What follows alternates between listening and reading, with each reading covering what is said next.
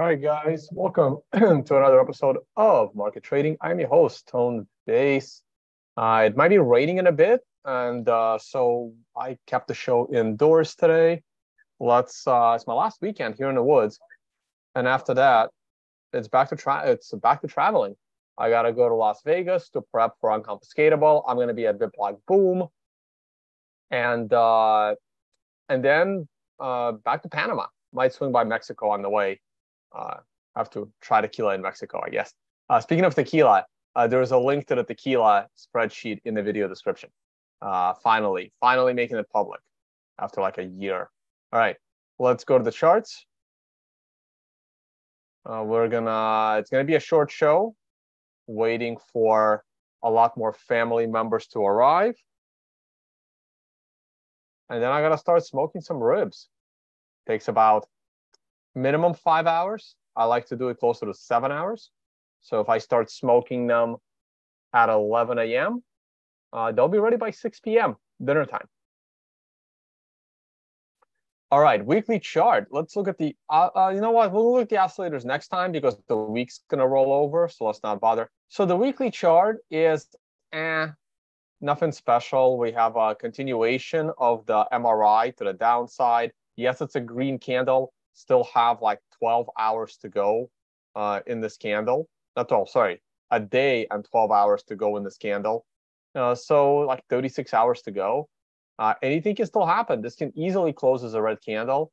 As you guys are aware, I was not on the bullish hype train of the rally. I lowered my bullish allocation. I stuck with it. A couple of trusted friends went long off the bounce. I mean, that's great. They made money. Some of them are still in the long trade. They're waiting for more confirmation to the downside. I had confirmation to the downside before the rally. I'm sticking with my conviction to the downside. And these moving averages are going to roll over. Now, if next candle is a down candle, then you're going to have pretty much all three moving averages going down. And that's not a good sign. So I will stick with that 50% bullish allocation. If we drop below 28.5, I'm probably going to lower it to full cash because I am concerned. I am concerned that if Bitcoin falls below these two moving averages, if it falls below 27.5, then we got a problem. I think 27 needs to be support. Right here, we came back and touched 25. If we start smelling 25 again, I'm going to be very pessimistic. And while I'm not going to take any short trades, it's too late for that. I can easily see Bitcoin falling all the way down and making new lows below 15K. I think it's possible. But as long as it stays above 27,000, it's not possible. But if it falls below 27,000, it is possible to go down to, say, 11. So as long as we stay above 27, I will remain overall bullish.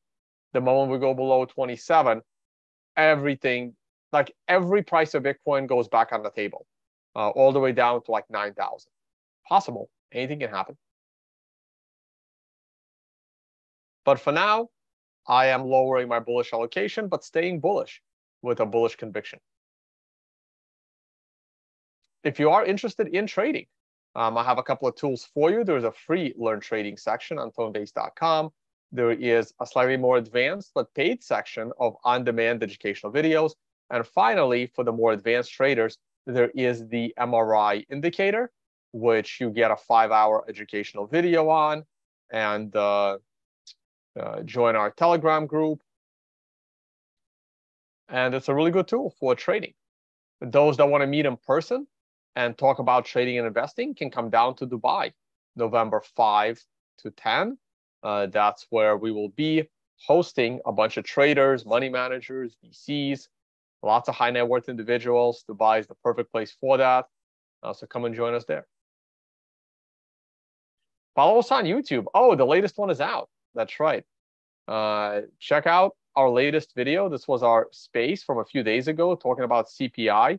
Just got published a few hours ago. Very, very relevant. CPI came in exactly as we expected. So check that out.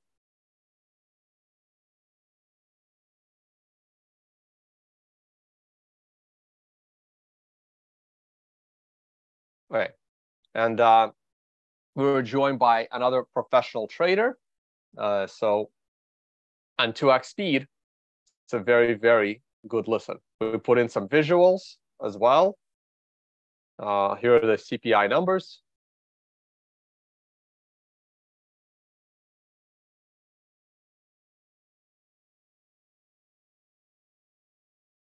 So all the things we discuss are right there.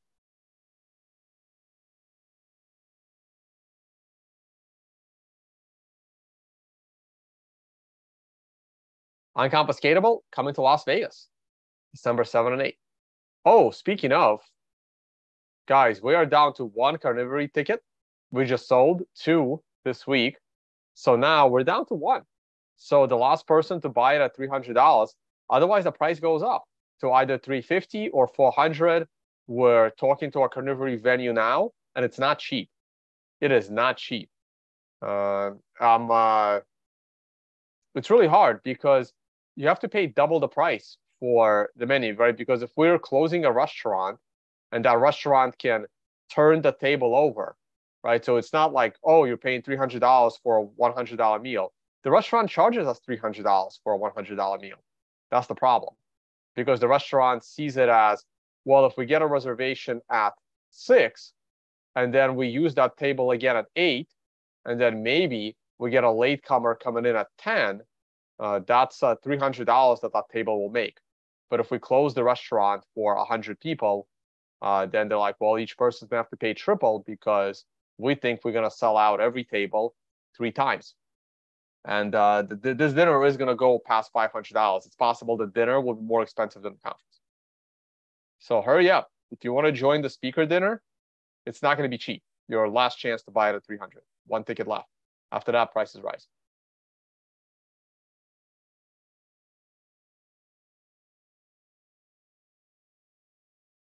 Daily chart.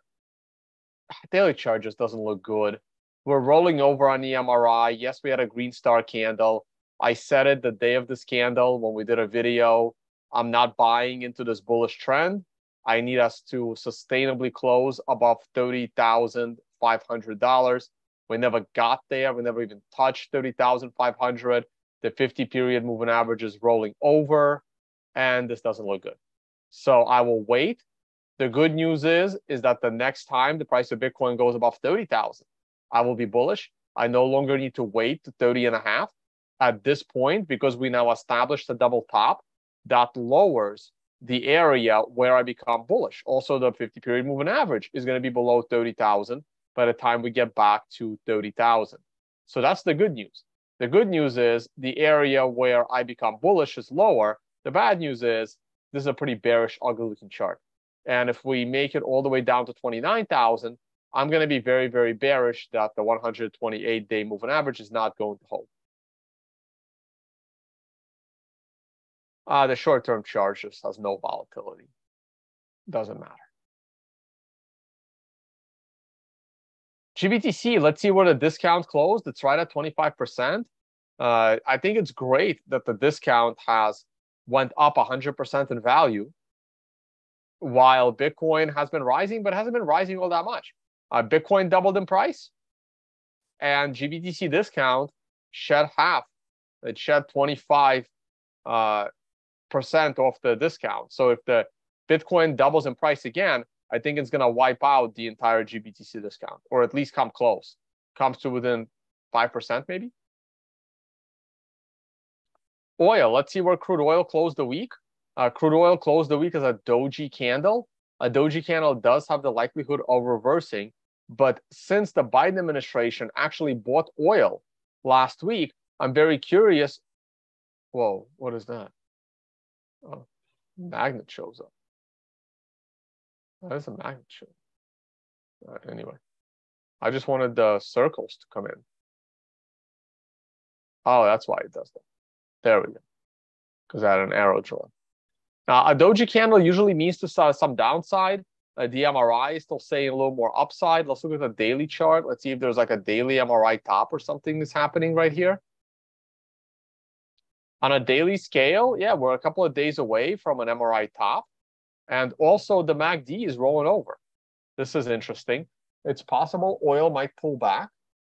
So let's see where this goes. The RSI is also going down, and it went into the overbought territory. So oil can roll over here. I don't think oil is going to go to new lows. Hey, Joko, sorry, welcome. I don't believe oil is going to go to any new lows.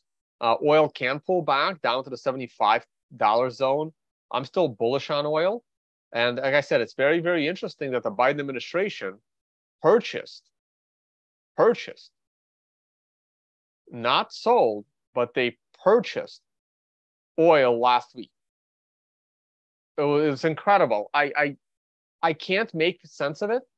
I should have. Oh man, I should have linked those articles. They literally wrote an article saying that they're not going to buy oil, but then they bought oil. And the week before, they said that they were going to buy oil, but it was hard. Like, it was just weird, just completely weird. I can't make sense of it. If someone can make sense of it, I would love to hear it. It just makes no sense to me. Says Joe, join. We'll take a look at some interest rates as well. I gotta link those articles over there. Natural gas. So as I said, there was a beautiful long trade on natural gas. If you jumped on it, in the beginning of the samurai buy candle, you would have done significantly better. Jumping on it where I put the label, where I saw it, we're right at the break-even line. I already said I would be pushing my stop loss into break-even or just below the moving average. We almost hit that line. So look how close we came to that line. That was a weird down day in natural gas. Didn't make sense to me either. I think natural gas is going higher. Natural gas trades very, very leverage, with huge leverage. I still think it's going higher. I think Europe is completely screwed, especially Germany. So we'll see where all that goes. They've been reading Sun Tzu, yeah. Gold. So I still remain bullish on gold, but if we break 1925, I'm going to be a lot less bullish. I still think gold can rally here.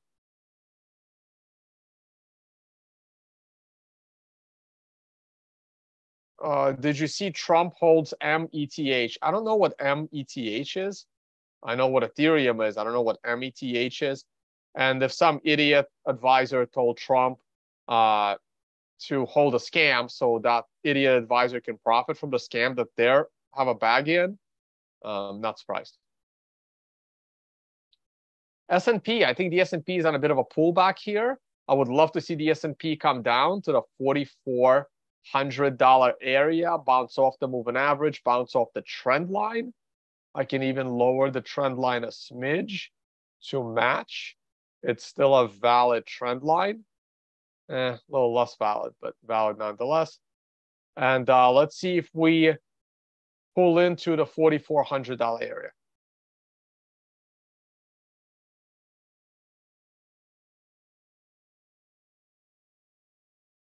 Let's look at the daily S&P futures along with Bitcoin.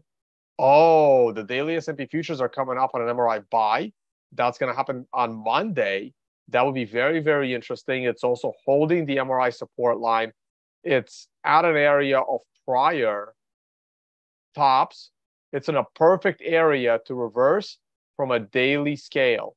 On a daily scale, very good opportunity for the S&P to reverse. Maybe we will not even make it to 4,400. Let's see what happens on Monday.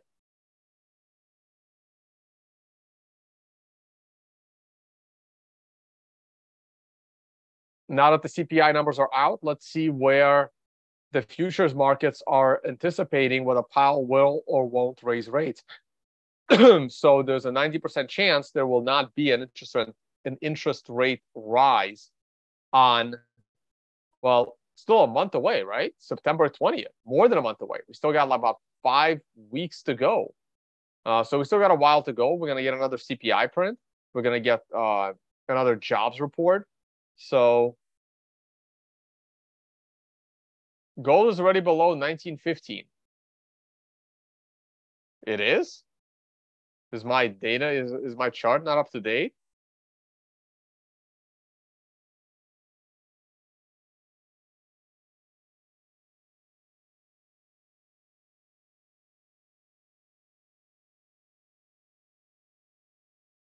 That is the August 11th candle. No, my chart is accurate. I use gold futures. Gold futures is price discovery. That's for me, that is the price of gold. If you can find spot gold at 1915, I mean, great. If you can buy, I don't know, 10,000 ounces, you can then resell it at 1925, make 10 grand.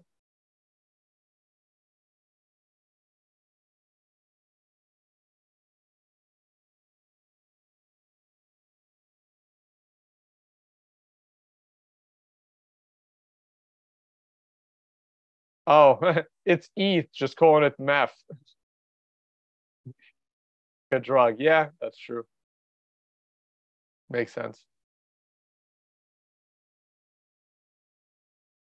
This is Apple. Apple rallied a little bit on Friday, huh? Not much. Still looks like a disaster. Oh, look at that. Apple on an MRI Monday. Guys, a lot of stocks might be hitting MRI buys on Monday, along with the whole stock market. Monday could be a nice bounce. May not be the ultimate bounce. Let me look at some stocks. Let's look at Amazon. No, Amazon is not on an MRI buy, but earnings were in the way, right? So earnings moved a lot of stuff. Netflix, no. Roku could be at an MRI buy coming up. It's not. Huh, interesting. Yeah, Roku will need a few more days. Yeah, Roku will have an MRI buy in a couple of days. Tesla. Tesla is on an MRI buy on Friday. Chinese Tesla. Facebook has a little further to go. I think the markets are going to be rebound. Look at that monthly. Oh, Facebook is going to top on a monthly scale. Or about AMD. Next week could be a little bit of a rally in the markets.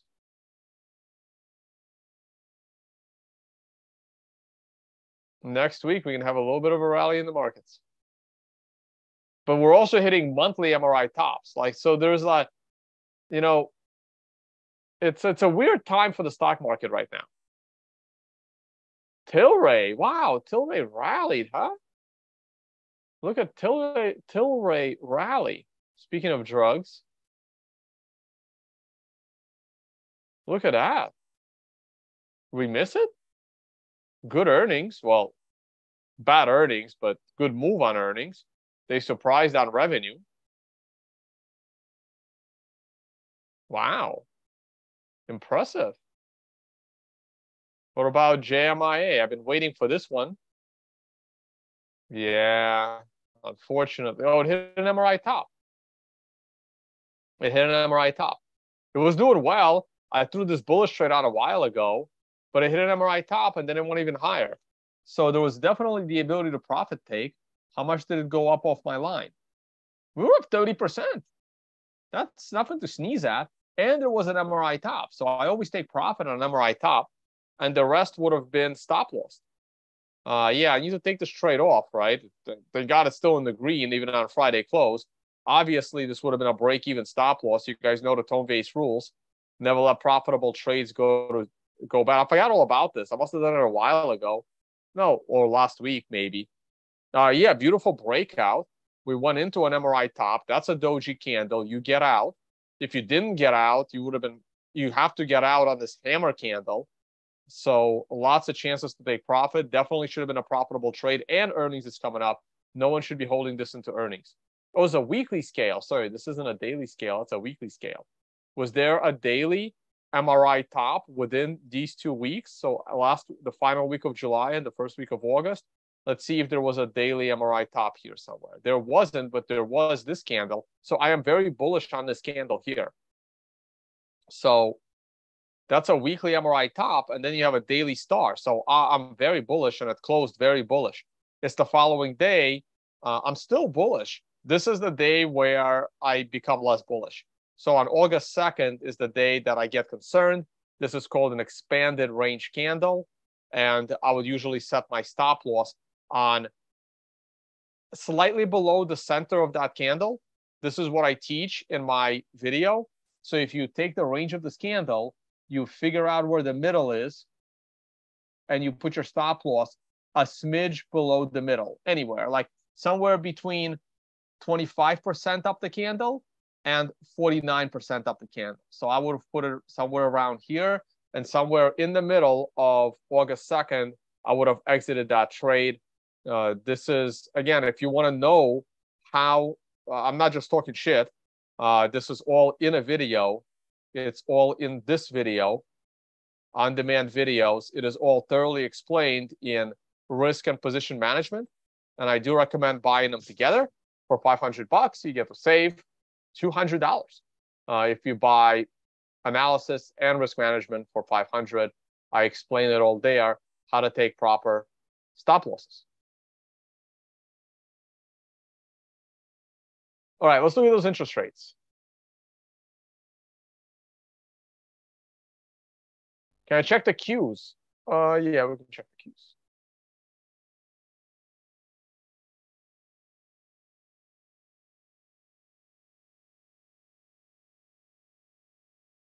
I mean, the Qs is just NASDAQ. I prefer to check the NASDAQ. The Q is just a reflection of the NASDAQ. It looks bad. It's coming up on a monthly MRI top. That is something of a concern. There is a monthly MRI warning candle, and next month is going to be a monthly MRI top. You can see how we rallied beautifully off the monthly MRI buy, and now we're coming up on a monthly MRI sell. Would have been nice for us to go a little bit higher. I love this double top-ish situation. And look how the NASDAQ almost caught up. And I think we're going to break out and we'll go higher. How low can NASDAQ go? Well, it can go into the moving averages, right? And then you go up, back to make a triple top.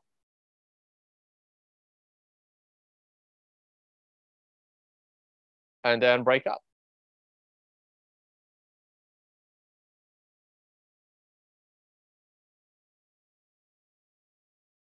So something like that, maybe.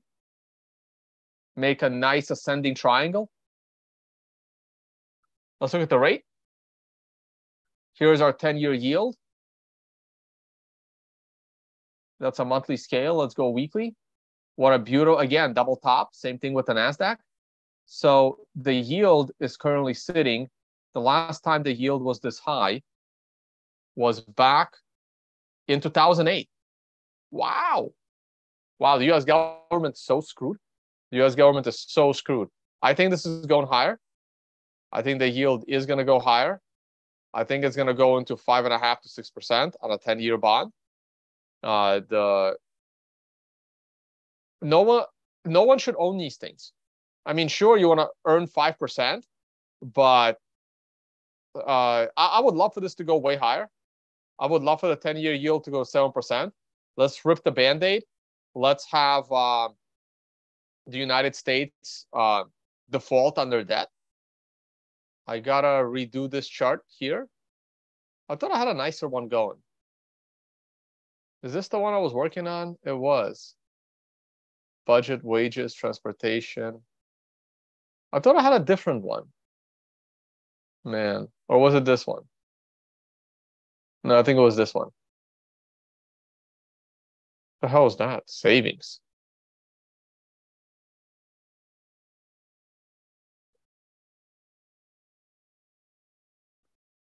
I gotta get my, oh yeah, this was different. Income tax. Oh, I don't think. There we go.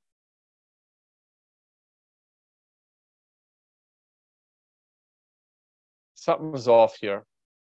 Oh, okay. I have budget versus spending.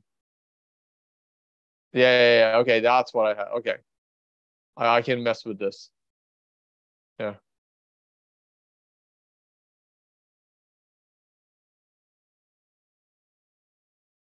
And I just gotta bring everything else down. Yeah, because I have my own stuff here. So this is last year's numbers. And then I'll need this year's numbers.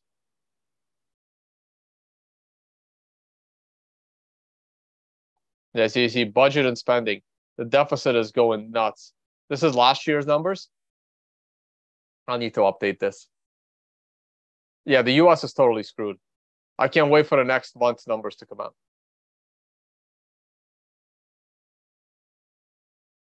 10-year yield's going higher. That means TLT will probably drop in price. Oh, family members arrived. I already see cars.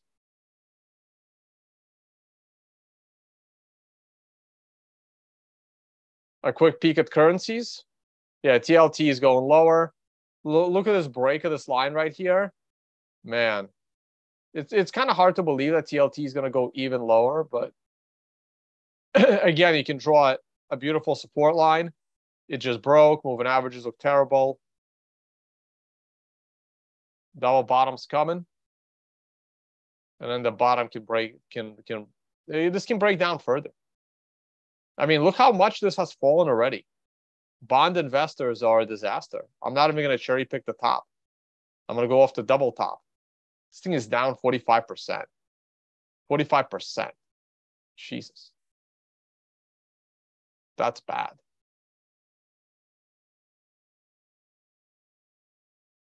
Joe is short 10-year future. Good for Joe. Good for you, Joe. 5.5 to 6. Yep, I'm thinking the same.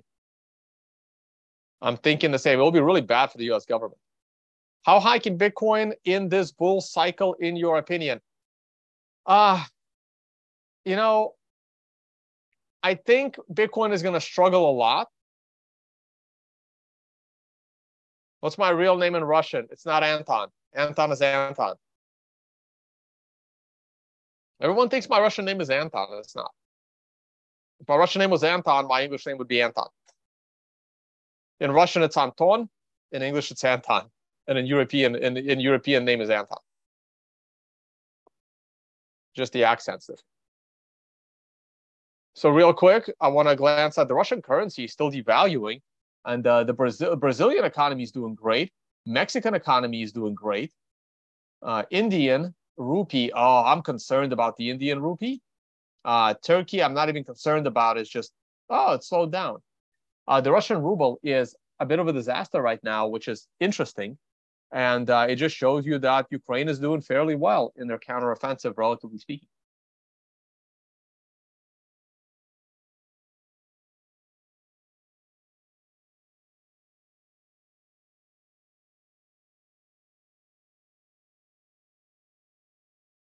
All right. Oh, most important thing, tequila spreadsheet. Hey guys, there is a link to this in the video description. I finally, spell check this to the point where it's not embarrassing because I can't read or write. And I know most people are not gonna have this thing saved, so I made a picture for you. So there's an image. You can, if you are in the spreadsheet, you should be able to just. What the hell did I do? Control Z. Screw up again? Hold on. Forward. Boom. Okay. So there's the image. So screenshot the image. How can I do that? Oh, okay. I know what I can do. If I open this, I can do this. I just took out the spreadsheet. Crap. Control Z. Go back. There we go. That's the spreadsheet.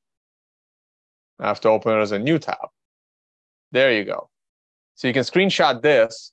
And next time you're at the store, you open up the picture. Now, this isn't all of it. Like the tequila spreadsheet has 100 tequilas. And I would have loved to put a lot more over here in the extra añejo special gift category. This bad boy here is $500. I've never had it. This one has become my new favorite. I saw it at a store in New Jersey for $250. I may pick it up. And I actually saw this one in the wild. I was visiting a friend and I saw this bottle and I couldn't help it. I had to buy it. This was also just under 300, but I've never seen it before in my life. And I don't think I ever will. And it was the 8-year version. It's an 8-year aged añejo. These I've never had. I've had the El Tesoro. other extra añejo. This is their longer aged extra añejo. They have one that's aged 4 years. This one is aged 5 years. And the extra añejo tab is right here.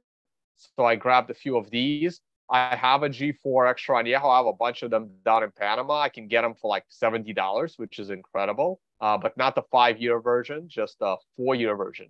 They have a 4-year, 4.5-year, and a 5-year of the G4. My bar in Panama is stacked with G4s because there's a distributor of G4 there. It's funny. I've never seen this bottle ever in America. Not a single store. I've never been to an American liquor store, to see G4. But in Panama, I see it. Meanwhile, none of the others in my A+ zone exist in Panama. So it's really, really crazy, right? Like not a single A+ is in Panama, but G4 is. So that's it. So on this side, this is the overall. Anything in the A category in Panama, I can't find. Only the G4, which is great because it's in my A+ zone. So it's perfect.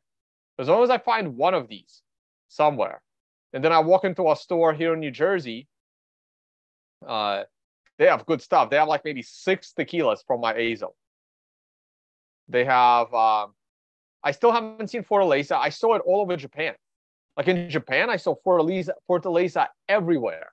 Not in America. Never walked into a store. I've seen that.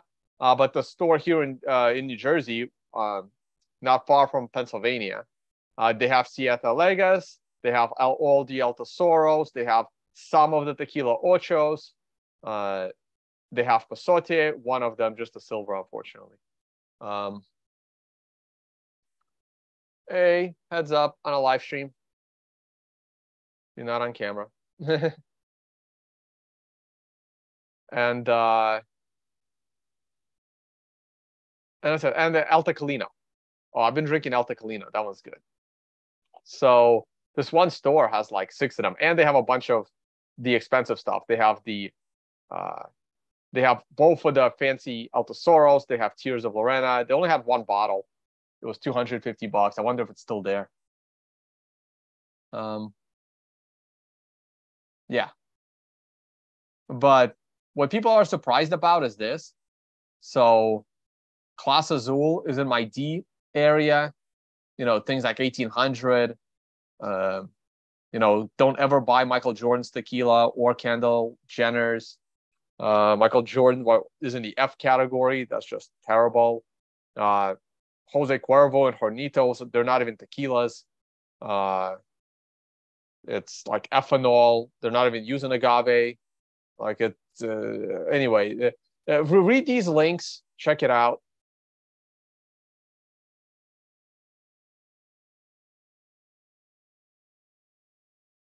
Am I afraid of a dox? There's not much to dox, guys. Any wine guide? Maybe. We're working on a tequila guide. Whiskey guide. That one's going to take like another. I'm not doing it myself. I'm not a whiskey guy. But I'm going to have friends do a similar guide. Wine is hard. I need to take a sommelier course first. I have my favorite wines, but I could be an idiot there. Anything, well, I have a whole tab of celebrity brands, you know. Código is actually a good tequila. I mean, no one's ever heard of George Strait, so it's hard to say whether it's a celebrity or not. Because I still have no idea who that is. So Código is listed as a celebrity tequila. It's actually good. It has no additives. It is properly made, but it's expensive. But it's a good tequila. And then there's a couple of more that are decent, but everything else is just pure garbage. Tone, where can I find this? In the video description. You open the video description and there's a link and you can see all of this. Okay. So, but what I recommend is you take a screenshot of this picture. Take a screenshot of this picture. I put maybe 25 tequilas here. 1, 2, 3, 4, 5, 6, 7. Oh, more than that. There's 7 here. 1, 2, 3, 4, 5, 6 here. That's about 15 plus 15. That's about 30. And you got about 40 good options right here. Most of my B plus and up is covered right in this single picture, right? And I even broke it down by like money and stuff, like by price. So, for example, Arete is the best cheap tequila. But for example, this Cimarron, it's probably $20 at best. It's $20, and you're better off drinking this than $150 Clase Azul. Like it'll be better than $150 Clase Azul or Reposado. So basically, if there was a Cimarron's probably the cheapest thing here. Mi Campo is also pretty cheap, but like Cimarron right here, this one, $20 bottle maybe.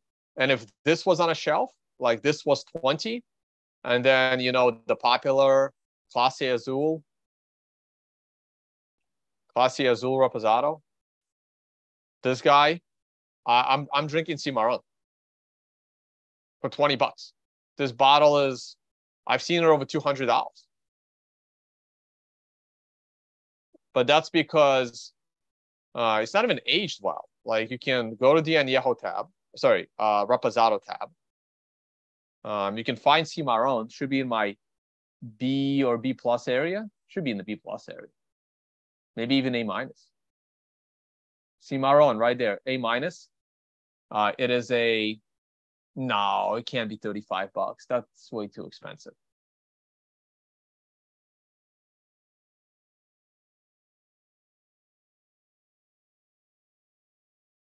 Oh, wow. Okay. I've seen this thing super cheap. Yeah, $30. Look at that. $30. Okay. What about like a Mi Campo?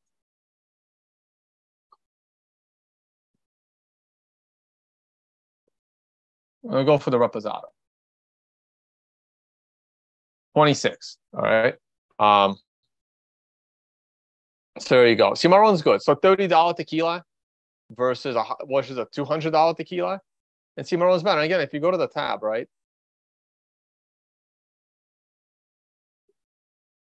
All right, come on. Need more memory. Let me refresh.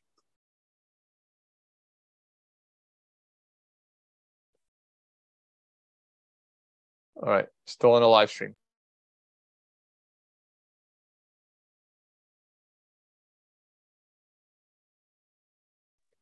All right, everyone sit down for breakfast. I don't even eat breakfast, but I'm gonna go sit down. So real quick, so here, if you go to Clase Azul Reposado, that's Casa Dragones. Where is Clase Azul?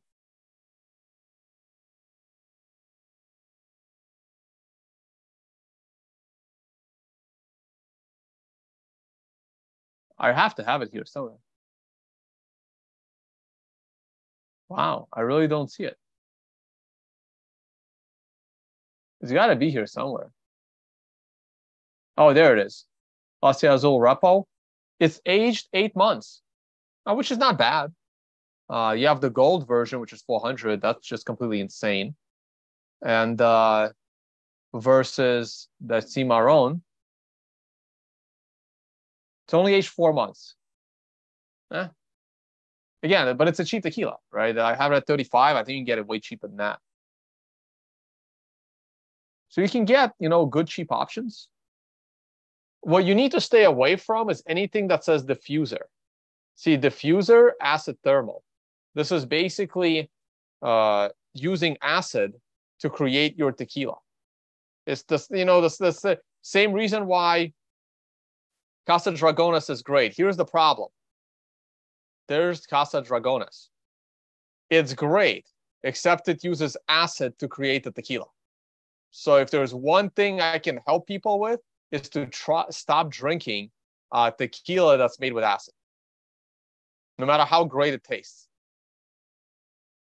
Okay, so you don't want a tequila that's made with a diffuser, and some tequilas are made with a diffuser, but then so here's the process of making tequila, right? there's the extraction process, and then there's the cooking process. And there's a really good video that describes it all right here. I have it up in the front as well. So if you go to all brands, right here, I have a couple of must-watch videos. Here's your favorite tequila made with a diffuser.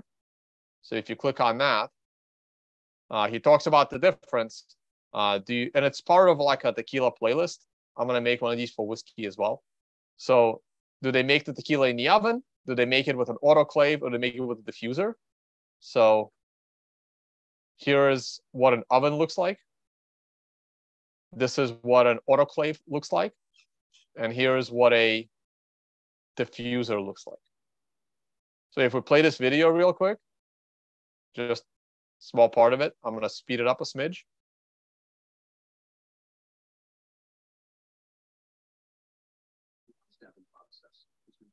Starches found in the blue agave plant and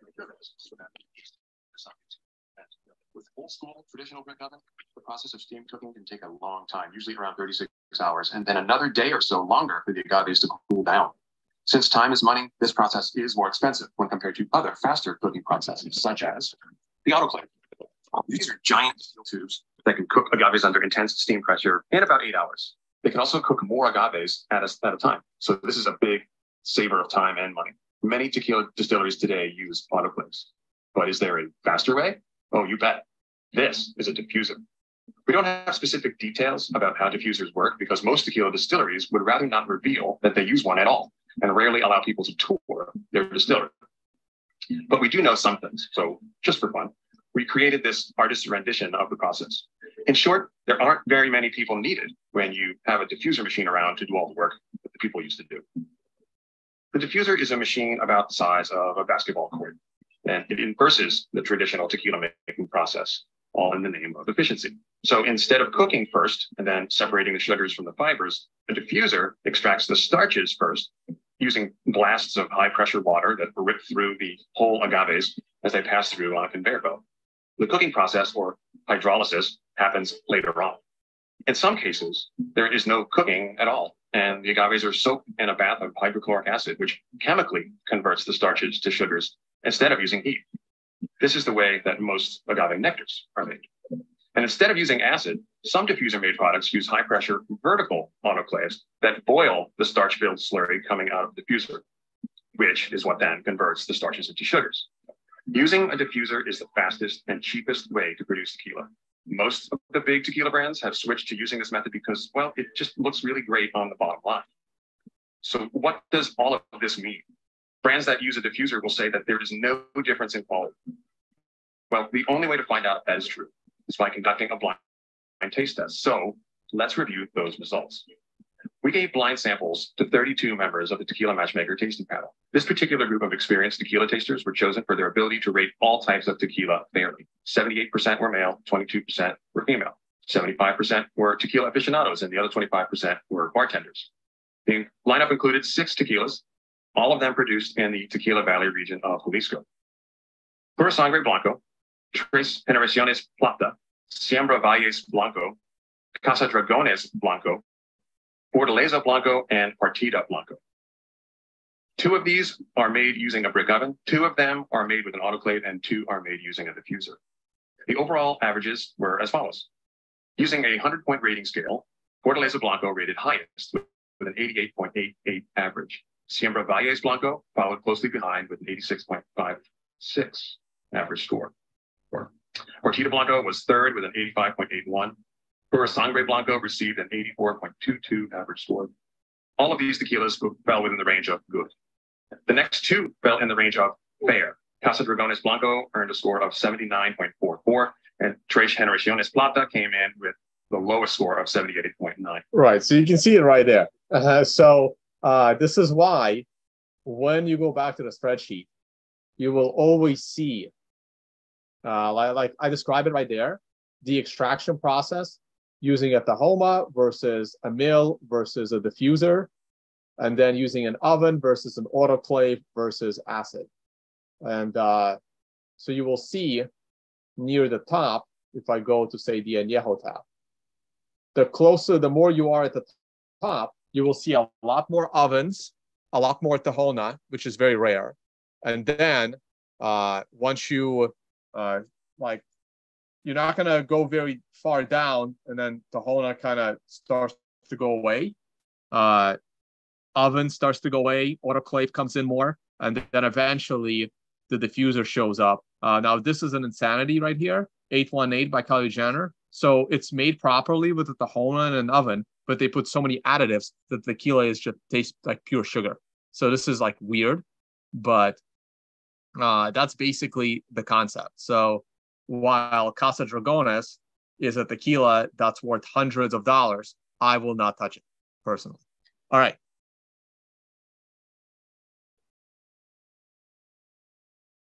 All right, guys. Thank you all for watching. I need to get to breakfast.